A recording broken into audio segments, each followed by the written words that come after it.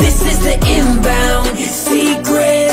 Keep it secret, secret. My name is Bryce, and I'm your host for The Inbound Secret, where we're talking with top performers and health experts and sales badasses alike about their strategies to optimize their well-being and performance. Once again, this is The Inbound Secret, and let's get rocking and rolling. This is the inbound. This is the inbound. This is the inbound. The inbound. This is the inbound secret. Keep it secret. Secret. Keep it secret.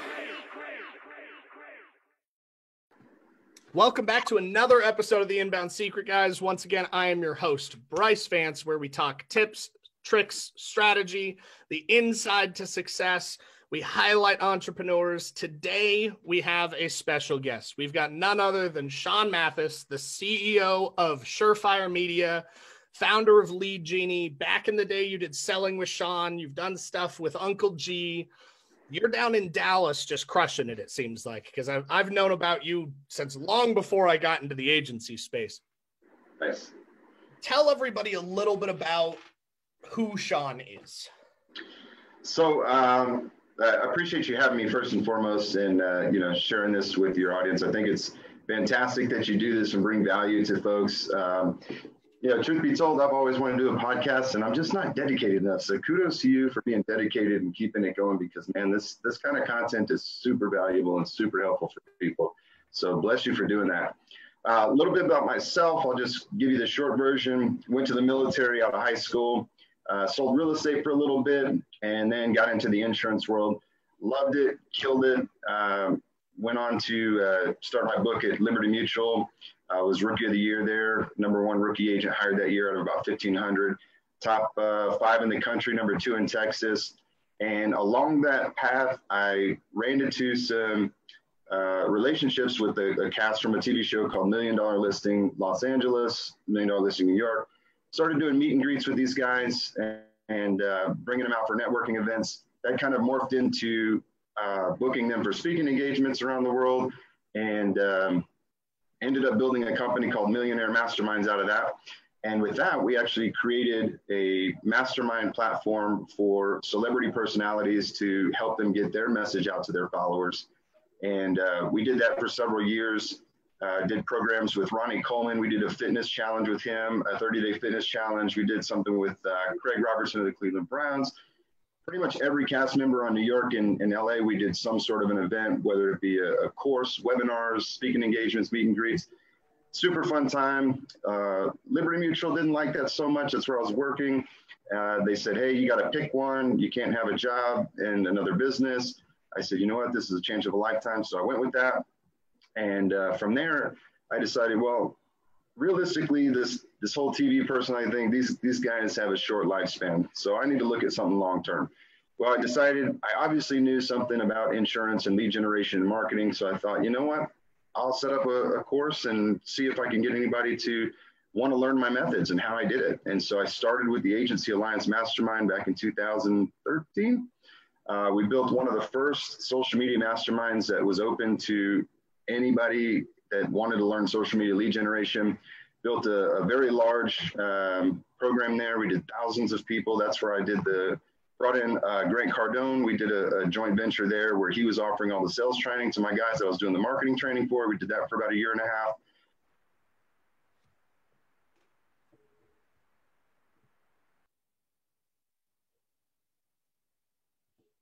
Hey, Sean, I don't know if you can hear me, but it looks like you froze for a second. So we're gonna keep rocking and rolling, but you may have to repeat. You froze for a little bit. Your connection went sour. Can you step it back like 15, 20 seconds and just repeat? Where was I at? So it was right after the joint venture with Uncle G. Okay. So we did a joint venture with Grant Cardone. He handled all of the sales and sales training for my guys that I was doing the marketing training for. And then from there, we launched the marketing agency, which was done for you services. A lot of agents were like, hey man, this is great stuff, but can you guys just handle the marketing for us? So we started the marketing agency where we handled all the marketing and lead generation. and primarily focused on the insurance world, and slowly kind of expanded our reach into mortgage, real estate, solar, getting into dental. And then the last couple of years, we've really been working on technology with marketing automation softwares, SEO and review, reputation management. So just a lot of projects going on that we've launched. It's been crazy, crazy busy, and just an absolutely fun industry. We were talking earlier about the dynamics and the changes and how fast paced it is. And it's, I love it, man. Yeah. It's one of those, I always love having people like you on that follow the same kind of trajectory, whether we knew it or not, whether I was following or you were following. There's always some kind of like path, right? Whether you carve your own or it's an existing path, it's a pathway that you're taking to really make an impact. And I know for you, just like for me, it's about the impact that you can make to help change that, to help change lives, help give somebody an opportunity over just doing it for $1. Because quite frankly, and I'm pretty sure you'll agree on this isn't the easiest way to make a dime. No, definitely not. It's probably one of the most rewarding, because I get to see, like, I just did a Funnel Friday for a community I'm in called Virtually Limitless. And I do one every Friday between 11 and like 1. And into that, I got permission from a recent client where from Black Friday to the end of Cyber Monday, it was like a total of $1,000 ad spend. We made them just shy of 40 grand in revenue for their first launch ever. Nice. And so I got permission from them to do a highlight on that. And so I broke that system down as much as I could without like showing proprietary information to the community. And that's the type of reward that we get from this. It's not the easiest thing in the world, No. but it can be simple. So talking about that, I've followed you for quite a while, and we've gotten to know each other off and on over the years, more so recently than ever before. What got you? I want to know, because for me, I got into insurance back in the day, and quite frankly, it was probably a mistake because I had to go through a ton of bullshit through that. Just a ton of fucking FINRA's a bitch. Okay, FINRA's a pain in my ass. But long story short, I got into it because I didn't know what else to do, and I knew that I was tired of having a boss, quote unquote. And insurance gave me an opportunity to somewhat be self-driven, right? Mm-hmm. What got you into insurance before Surefire Media, before Millionaire Mastermind, before the J Matheis we know today? What got you into the like stepping stones that got you to where you are now?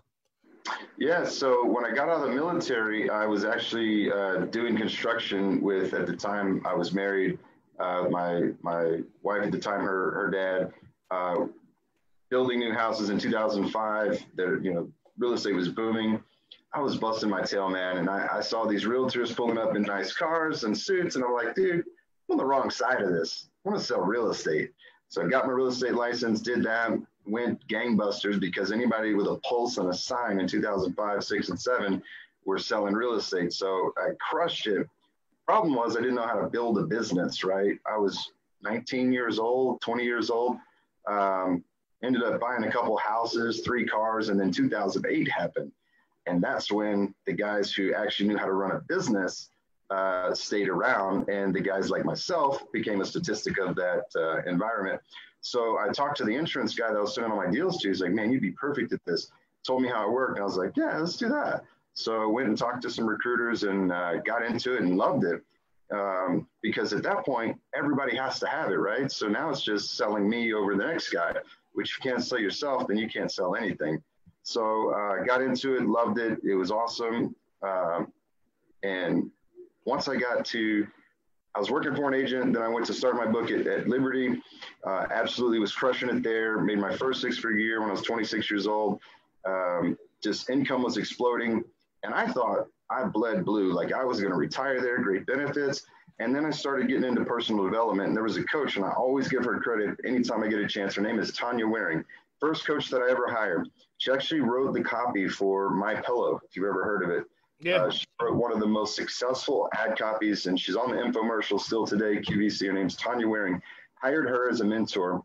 And I was unfulfilled because at the time, everything that I had done was money focused. All I wanted to do was make 100,000, made that 100,000, and it hit me like a ton of bricks. Like,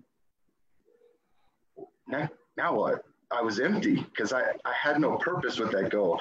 And so she was the first one that opened my eyes to say, you know, you've got to have something deeper than just money. Like, it can't be about money, because what is the money going to do? What are you doing with it? And I hadn't gone that deep. I thought the money was going to solve the problems, right? And long story short, she was like, you know, I'm not dissuading you from doing the insurance thing, but if what you want to do, I think, is much bigger than where you're at, you need to open your mind and open your eyes to opportunities. I'm not saying look for another job, just be open. And I was trying to figure out, how do I get to $100,000 a month? And I couldn't mechanically put that together with the ecosystem I was in. And she was like, you're trying to figure out A to Z, and you're not going to move forward because you're so focused on this. You could be missing all kinds of stuff. And when I opened up and really kind of realized there's other things that I can open my mind to, that's when I met the Cast for $1 Million Listing. And that's when that kind of led into all these other things. And I realized maybe insurance isn't my calling. Maybe there is other things to do. And that's like really what put me on the trajectory to start venturing out into other things and just letting my creativity say, what else can I do? And just started going for it. I love it. I love it. I ended up, just to tell you a little bit about kind of that time in my history, I did the insurance and financier route. And did I like it? Yeah, it was okay. Was it my calling? No. I found that I loved helping people more than I loved the product, the service, the benefits of the product. It was the helping people side of things that I fell in love with. And quite frankly, I wasn't a gigantic fan of the company that I was appointed with, the primary company, because I was it wasn't just closed, and it wasn't like a broker. I was semi-captive is the term they used. Mm-hmm. So I could write outside, but only if they said no, right? Good. And so I was working for this company for a while, and they kept doing dumb fucking shit. Like, right when I came in, they fired 2 entire areas. Right when I was like the only dude walking around my town for a while that sold. Everybody else got fired, and I had 0 fucking training, right? Like, my training came from the 1-800 number you call when you don't know what the fuck's going on, and you're just like, so I need help. Did that, made it work, because it was, I'm either going to sink or swim, right? And much like a lot of the entrepreneurs that are listening to this, much like yourself, like, we're a little stubborn. So it wasn't like, I tried. It was like, nah, this is going to happen. One way or another, this is going to happen. So I made it work. And then they brought in new management and new staff, and they brought in new districts. And then they kept doing dumb shit. And they didn't like the fact that I wasn't a sheep, for the lack of a better term. Like, one of the biggest arguments that I ever had with this company, it went on for like 2 years. It ultimately led to us parting ways. And then a whole bunch of bullshit happened afterwards. They tried to sue me because I threatened to sue them. And then I had passed like 5 investigations with flying colors already. They reopened new investigations. I had to fly over to fucking Maryland and go speak to FINRA. It was a whole shit show. Yeah. Ultimately ended with me pleading, just saying, hey, I don't acknowledge or accept any of your accusations, but all on paper state that I accept one of yours on these conditions. No fee, no regulation. I voluntarily withdraw from the industry. We part ways, right? And so I voluntarily withdrew because I was just tired of the rigmarole. But the argument that ultimately led to that, and tell me how you feel about this, because to me, if you're going to advertise a discount, you need to have the integrity to offer that discount, right? So this particular institution offered a discount they called early shopping. 5% off if you future date any policy change. So you've got 15 to 30 days to change from your old company to your new, and it automatically takes fruition.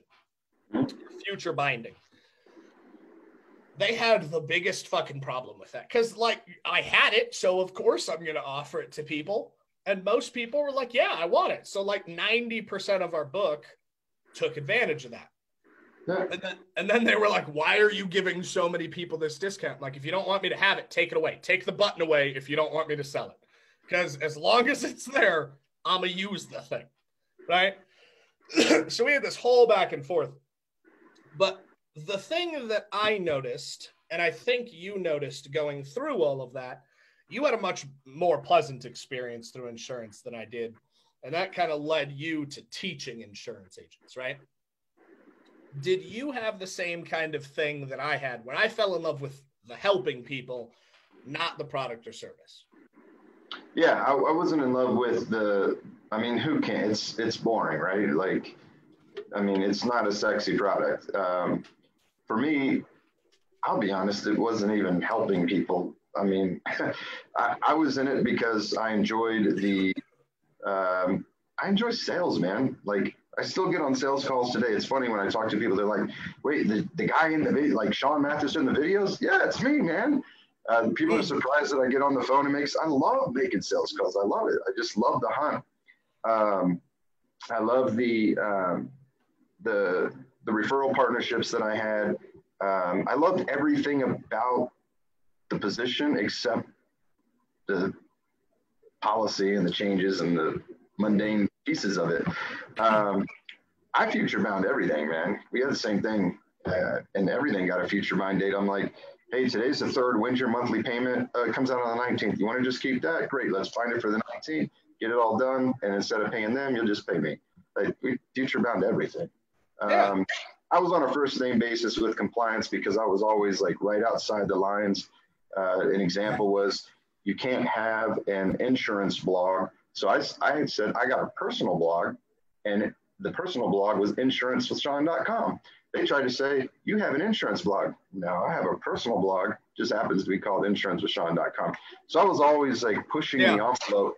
But what's interesting is after all of, I was on a first name basis with the clients. I had one of the highest closing percentages in the country. I think it was like 52%. I got regular audits from compliance because they're like, he's got to be given discounts that don't apply. Like, they were trying to find something that I was doing wrong. Truth was, I was just doing something completely different than everybody else when it comes to marketing and lead generation. And they ended up citing, hey, the stuff you're doing with the $1 million listings, it could be a conflict, RESPA, blah, blah, blah, blah. I said, look, man, I'm number 2 in the state. You got a room full of agents that aren't meeting quota. Why are you on my ass about this, man? Go talk to the guys that aren't selling. Like, I enjoy my job. I like what I'm doing here. I don't need this job. So either let me do my job or I will go somewhere else. And that's when I ended up just leaving because, like you said, it's just so many politics. And they wanted me to be a corporate yes man, very similar to you. And it's not me. Can't do it. I'm too stubborn for it, man. I'm too stubborn for the corporate yes man side of things. So let's trickle in some pixie dust or some gold nuggets for everybody listening, because I love your story. I love how you've kind of come up. You've been impact driven really kind of your entire life, whether that impact was you wanted to make an impact on your wallet, you just didn't know you wanted to help people at the time or not. There was some kind of driving force. A lot of the people listening to this are stuck, whether they're stuck at just a launch or they're stuck and they can't scale or 2020's beat the shit out of them. But the one thing that's always helped me get through being stuck was much like you. I love the chase. I love the hunt. Hopping on sales calls, having that conversation, building the relationship, closing the business. But that's something that really doesn't come naturally to a lot of people, right? So what's some advice that you could give people listening today that's helped you go from where you were to where you're now that they could start doing today, whether it be start having more conversations, start shaking more hands, start advertising more? What's some kind of piece of advice that you would recommend? I'd say the first thing is you've got to kind of step back and be real with yourself. You got to be real about your situation.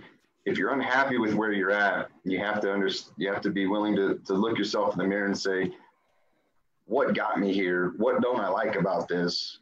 And what do I really want to change? Because a lot of, we work with hundreds of business owners, talk to hundreds of them every single month, go through a fact-finding process. And it amazes me how little business owners actually know about their business.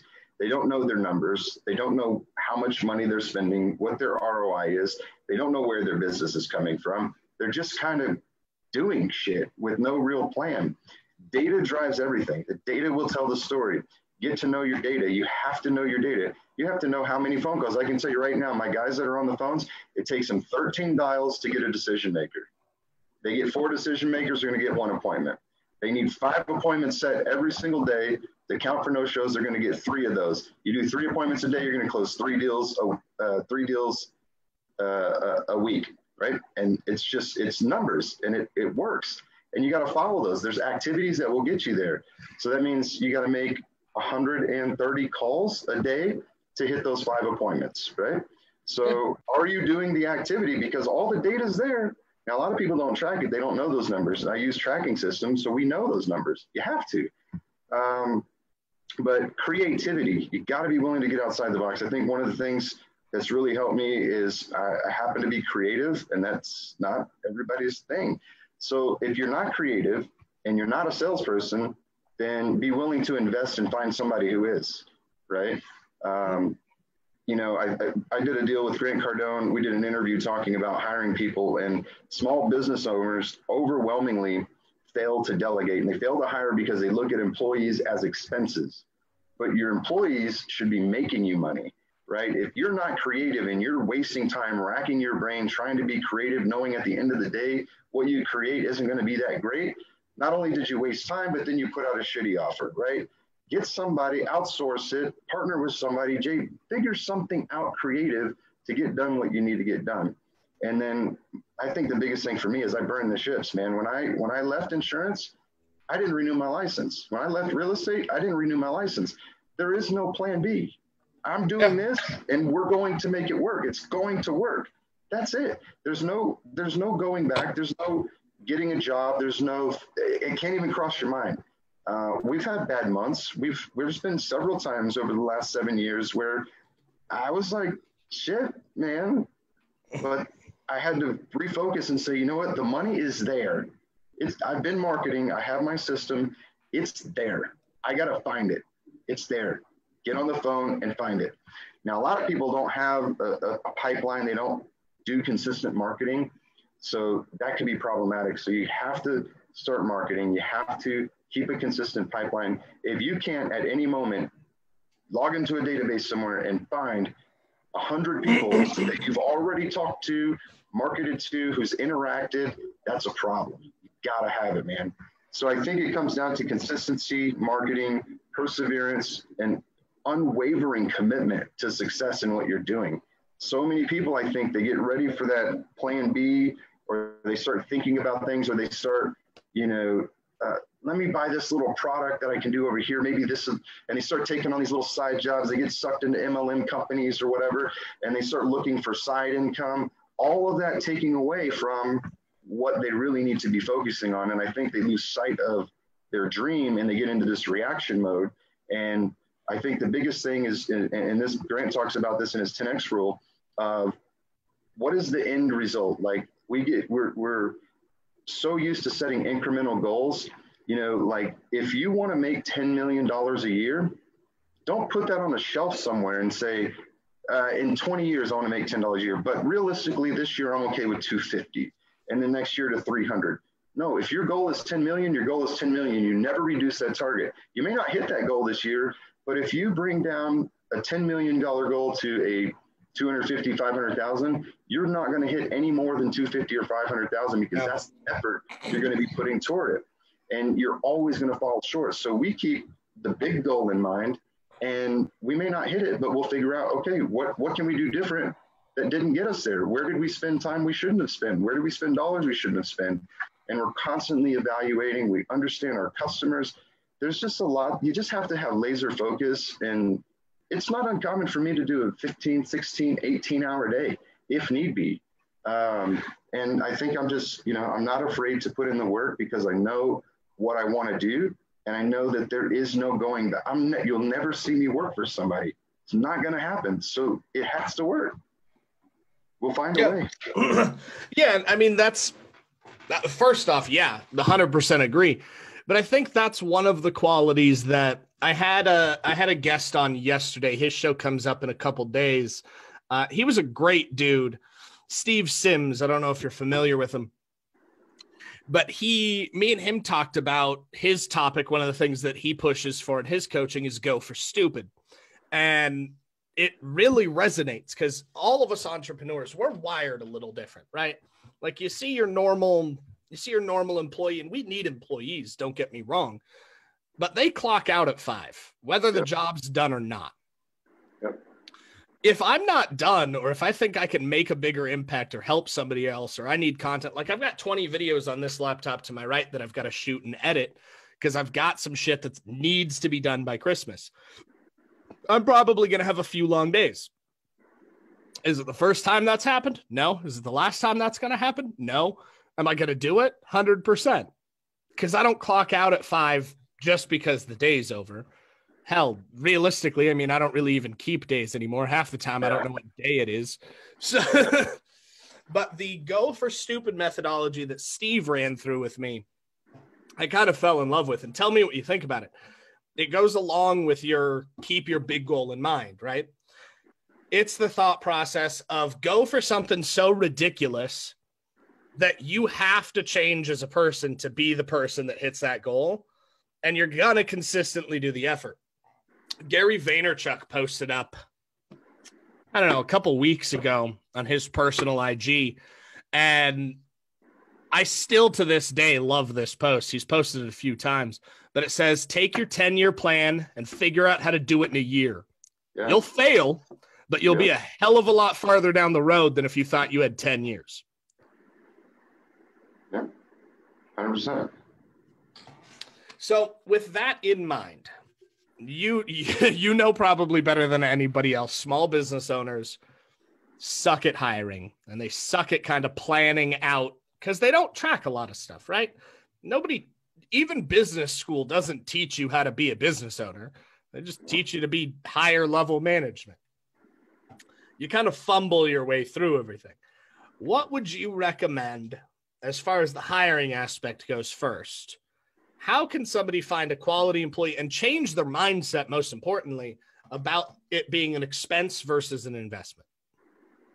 Changing the employer's mindset? Yes. So, and this isn't one of my strengths, right? I'll be honest with you. Because I'm not a great trainer, to be honest, man. I've got so many irons in the fire. I look for the entrepreneurial spirits. I look for somebody who can see the vision of what we're doing and isn't afraid to shadow me for a while, but has the intuition to pick it up and make it their own, right? Like it's not rocket science, okay? If you can understand the core concepts, understand the technology that we're selling and the services we provide, you don't have to know every nut and bolt and mechanic before you get out there and just start doing it. It's the best way to do it. And you got to find those self-starters. For me, I think it's finding the entrepreneurial spirited person in regards to sales, right? Yeah. I think that's probably one of the most difficult things is to find a salesperson. The number one turnoff is somebody who says, what's my base pay, right? Because that tells me that you're scared, right? You obviously, I would never take a base pay. I would take higher commission over a base pay any day of the week because I know I'm going to go out there and absolutely crush it. You don't count my commissions. And my goal is to make it hurt when you write my commission check, right? And I want my sales guys to make it hurt. Like I want to write a check that I'm like, damn, that's a big check. But you have to be passionate. You have to understand and be able to have a vision, especially as a small company, because you don't have the security that, say, an IBM or a Microsoft can offer a sales rep. So naturally, you're not going to get top talent degree people that come into your 1, 2, 3, 4-man operation because they're going to say, man, do I really have the potential to make what I want to make? Because any quality salesperson is going to want to make money. And you've got to be able to show them that not only is the potential here, but I'm going to provide you all of the opportunity you need to make as much as you want. And it's going to be there. A lot of times business owners are scared because they don't have the marketing in place and they don't have the leads. I can't tell you how many business owners I've talked to who said, I need more leads, but I don't have enough salespeople to handle what we have, but I can't afford to hire a salesperson because we don't have any leads to give them. And they're like, I don't know what to do, right? And to me, the answer would be, well, then get the leads and bust your ass and work some, build up some capital to bring that guy on, right? But ultimately looking at what do I need to offer compensation-wise for this to be a profitable scenario. And I let the sales reps know, here's what we make, here's what you make, here's our expenses. This is where we're at. Like, I want them to take ownership of the company and where we're at. And so I'm an open book with everything so that I want them to be part of getting this to something bigger. You're part of something bigger than just you selling and peddling products. We're going to grow this thing and you're going to be part of something bigger, right? And they have to buy into that. But I think a lot of business owners have been kicked in the nuts so many times, they have lost that excitement and they don't have that passion to sell that opportunity because they're themselves are beaten up and like, oh man, I really don't know. I hope this works, right? So it comes down to lack of confidence. I think a lot of guys need to really get back into some personal development. They're afraid to admit that I might need to find this fire again. I might need to reignite myself. I can't tell you how many agents, in fact, it's in the first chapter of this insurance marketing blueprint, or maybe it's chapter 5, but it's, what did you get into the business for? Like, how many people have lost sight why they even started? 3, 4, 5 years, they're just going through the motions trying to make ends meet, and they've forgotten, what did you even get started for? What was the end result?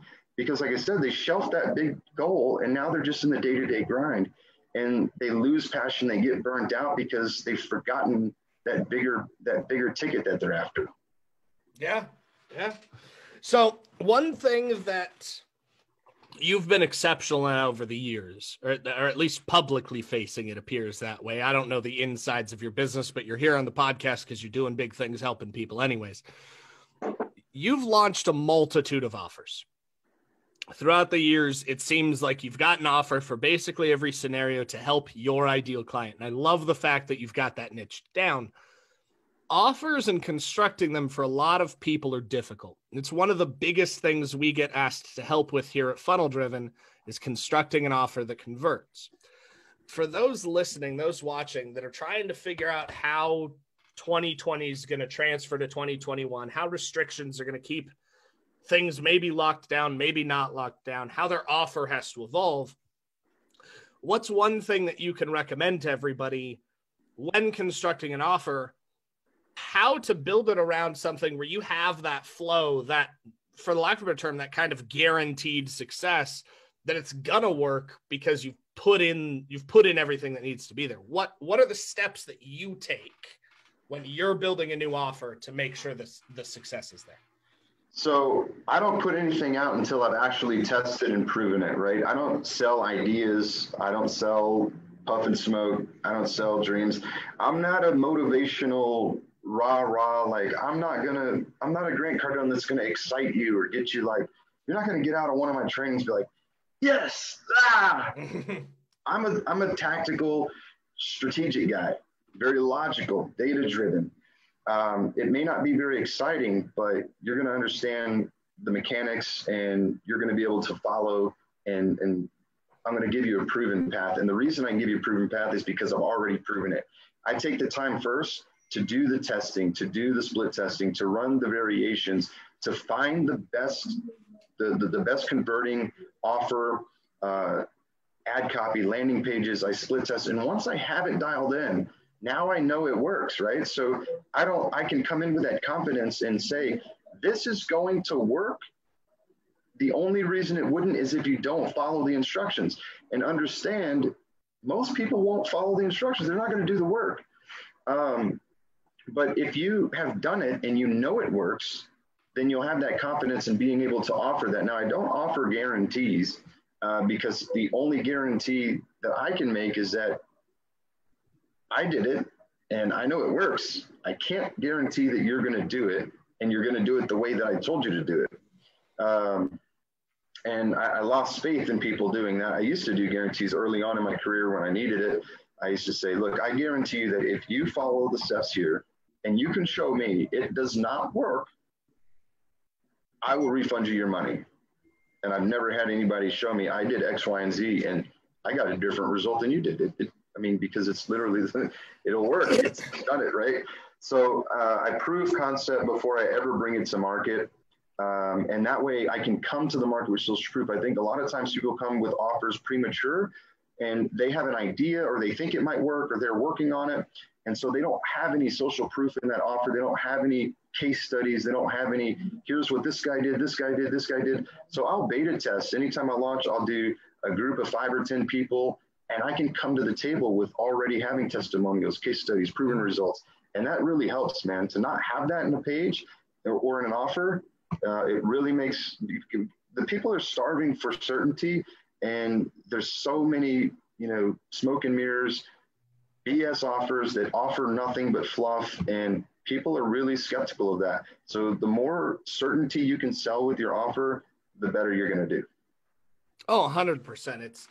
It's one of those things. I developed a sales system that we call Thrive Selling that's specifically about how to utilize omnipresent ecosystems and then convert the opportunities that they bring to ranting and raving fans. And in that, we talk about triggers. And a lot of the triggers these days are based on like either socioeconomic, or it's a past trauma, or it's a like scenario where somebody saw X, they tried to do X, they got burned. And it's one of the reasons why I invited you on this show. You've been doing these types of offers and services for years now, but not once anywhere on the internet, and I've scoured trying to see if I could find anything, not once have you ever come off as the smoke and mirrors guru. You've never been the, here's a Lamborghini that I rented, come pay me. And the authenticity that attracted me to wanting you on the show, on top of the fact we get to know each other a little bit more. But it's one of those things that I really hate to say is rare these days. Like, it is. Yeah.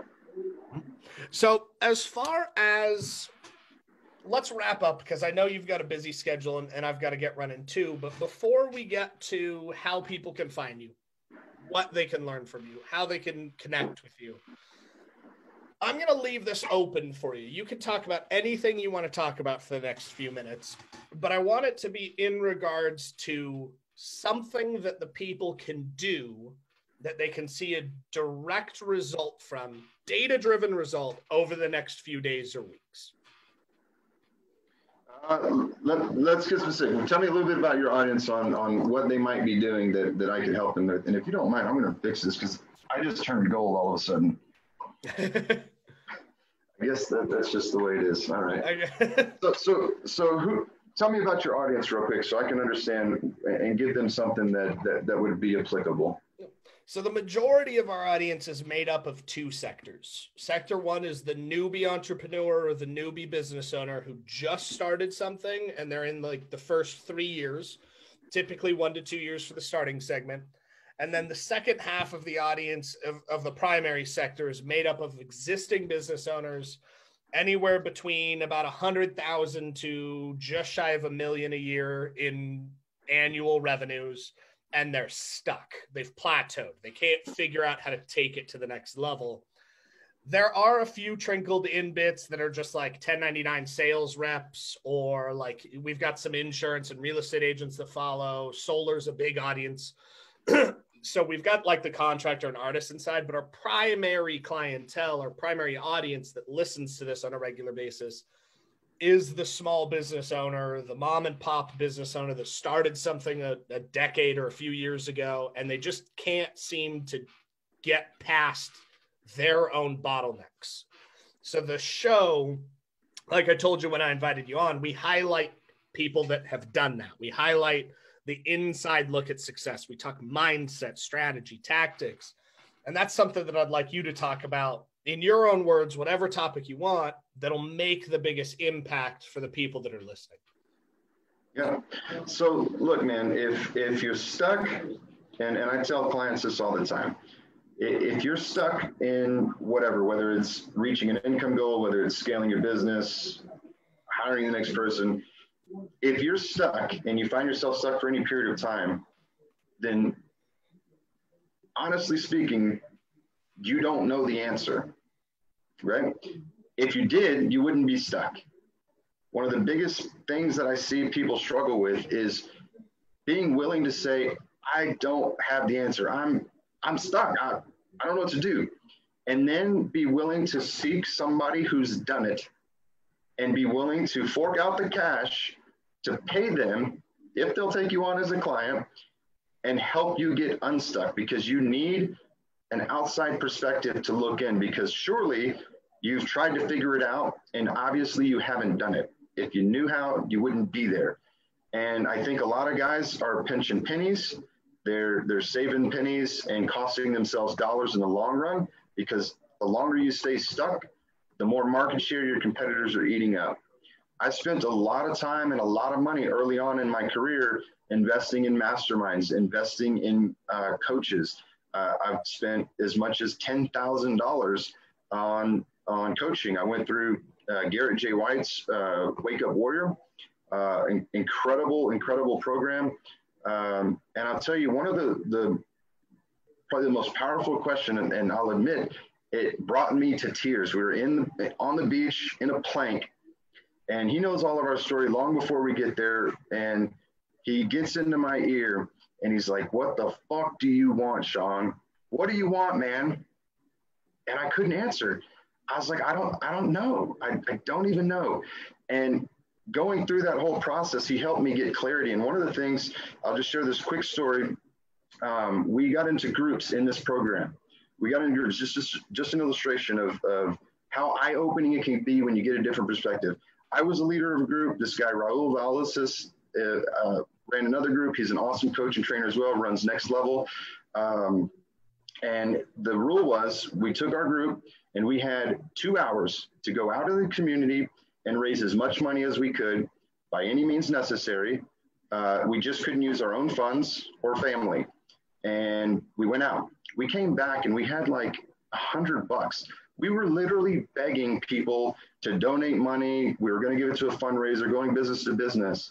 And we came back and Garrett looked at us and he said, "Combined, you guys brought less than $300. Every single one of you makes 6 or 7 figures a year. Own your companies. And in 3 hours, you couldn't come back with even $500. The only rule was you can't use your own money. None of you thought to reach out to a friend that you know has money and say, dude, give me $500. I'm going to give it to charity." And it just like really hit me of like, how much more difficult did we make? We're sitting here begging for change, and we've all got networks that are 7 figures, multi-7 figures, and all it would have taken was a text message and say, "Hey, we're in this thing, I'll pay you back, whatever." And nobody thought to do that. And it just made me think about how many things am I really complicating in my own business, in my own world, trying to find some magic way to do this when at the end of the day, the answer is probably right in front of you. And you're looking for you're making it so difficult that you can't even see what's right in front of you. And I tell my sales guys all the time when they're in a slump, the money is there. Step back, retrace your steps, and figure out where it's at. Slow down, quit confusing yourself, quit complicating the matter, and find the money, find the offer. Go get somebody to look at your business with you and let them help you find it. And I think a lot of times they're just too afraid to invest some money, because I don't do it as much anymore because I've spent hundreds of thousands of dollars in personal development. But it's those types of trainings, working with Grant, working with Jared, working with Christopher John Stubbs, Russell Brunson, Frank Kern. I mean, the biggest names that I could find, I wanted to learn from them. And I could then take that and reshape it and make it my own. But you're working from a limited space of knowledge that you have, and you have to go get more knowledge. And you can't be afraid to go do that. Oh, I think that's probably the best way to wrap up. Is personal development's been huge for me. I've done the same thing. Kern, at one point, Ryan, we've done Marshall Silver. We've done, hell, I've done some Tony Robbins stuff. Like, and it's one of those things that I wish more people would be willing to do up front, is invest in themselves. Because it's not something, when you do personal development, when you hire a coach, a mentor, it's not something that necessarily will directly impact your pocketbook today, but it'll help you become that person that you need to be to make that 10 million that you want to make over the next few years and get yourself unstuck. Dude, I'll just tell you one more story. We had this, I did this mastermind. I can't even remember who it was. I wish I couldn't give them the credit. Week one, it was $5,000 to do this thing. Week one, we went through the training, and then they offered a one-on-one. I laid out my business because I was like, I need to get to the next level. And I laid out my pricing model. And they asked a few questions about, what are you bringing? What are they getting for this? And I told them, teaching them how to generate leads. This is what they're probably making on average. He was like, dude, you are priced all wrong. You need to raise your price. What you're doing right now, all day long, people will pay $2,500. At the time, I was charging $1,500. That one 30-minute call, I didn't even go to the rest of the program. I was like, you're right. And so I restructured the sales pitch based on, let me show you how much you're going to make, what the average agents working with me are making as a result of this 8 weeks. Is that not worth it? If I can help you make an extra $2,500 to $5,000 a month, you're going to be here for 10 years. That's $500,000. This is $2,500. And that one small shift in how I present the product and the sales process changed everything. I literally doubled my income from that one little nugget. And you never know what you're going to get out of that interaction, but it just takes one small adjustment and it can take things to the next level. 100%.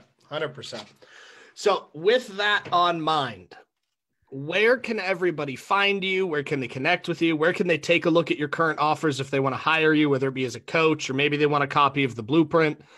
Tell us about where can we go? Everywhere. On Facebook, you can find me, Sean J Matheis. Now, my dad's name is Sean Matheis, so make sure you find mine, Sean J Matheis, and it's SEAM. Hit me on my personal profile. Follow me. I'll follow you back. My business page is Sean Matheis Official. We've got so many websites, man. It just depends on what you're looking for. You can go to SeanMatheis.com. You'll find some links there. But man, I just appreciate you having me here, and I would love to have you on my show.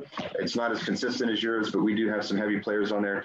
Love what you're doing, man. I really appreciate your time. Your audience is amazing. And just hit me on Facebook, man. I appreciate you being on, man. I'll shoot you a link here real quick. Let's find out when we can make that happen. I'd love to be on, drop some value, talk about intent and affinity and neuroscience, and see if we can't help some people out. Nice, man. Awesome, brother. Well, Appreciate everybody, make sure you go reach out, SeanMatheis.com, Sean J Matheis on pretty much all social media. Go check it out. And then if you hit him up, I'm sure he'll send you the information on how to grab a blueprint or any information, any help that you're looking for. Once again, Sean, thank you for being on. This was another episode of The Inbound Secret. Boom. This is the Inbound Secret. My name is Bryce, and I'm your host for The Inbound Secret, where we're talking with top performers and health experts and sales badasses alike about their strategies to optimize their well-being and performance. Once again, this is The Inbound Secret, and let's get rocking and rolling. This is the Inbound